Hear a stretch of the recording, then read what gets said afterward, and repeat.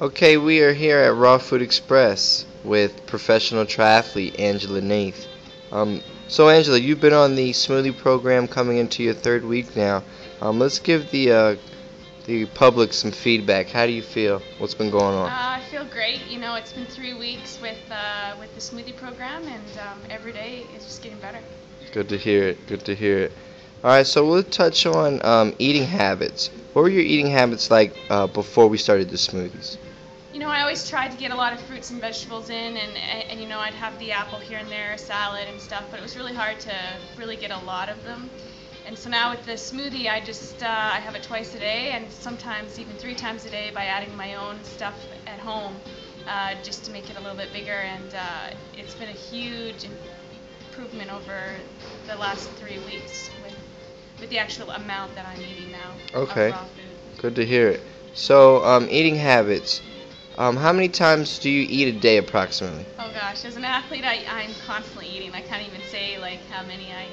I'm just always I always have something on hand. Okay, Definitely. good, good. So then being able to add something light but still being able to get Yeah. the nutrition is something that works for you. Yeah, the biggest key is, I come home after a workout or something, you're pretty hungry, so the first thing I go to is my smoothie, and that helps in so many aspects. I get the nutrition right away. It gets into my body as fast as possible, rather than going for some cereal or some other that's quick. I have this smoothie available for me. You got it. Good to hear it.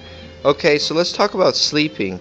Um, did you have any trouble sleeping beforehand? Sometimes, yeah, I would definitely wake up, but now thinking back the last 3 weeks, I haven't really woken up at all. I've had some pretty sound sleeps for sure. Good to hear it. Good to hear it. Now we got to touch on something that a lot of people don't like to talk about, but is one of the key factors in nutrition is bowel movements. Yeah. Us knowing that we need to go about, more than 1 to 2 times a day.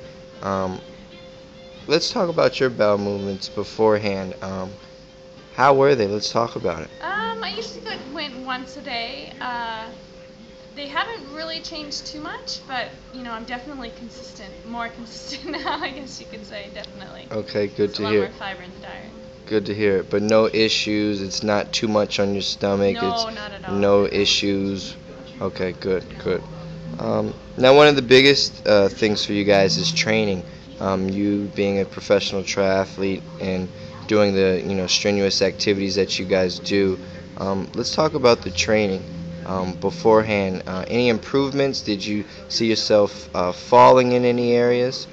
Yeah, I almost like I usually have these pretty epic days as a long distance triathlete, and the last 3 weeks I've been able to really increase my hours and duration and hold a really good solid power on the bike.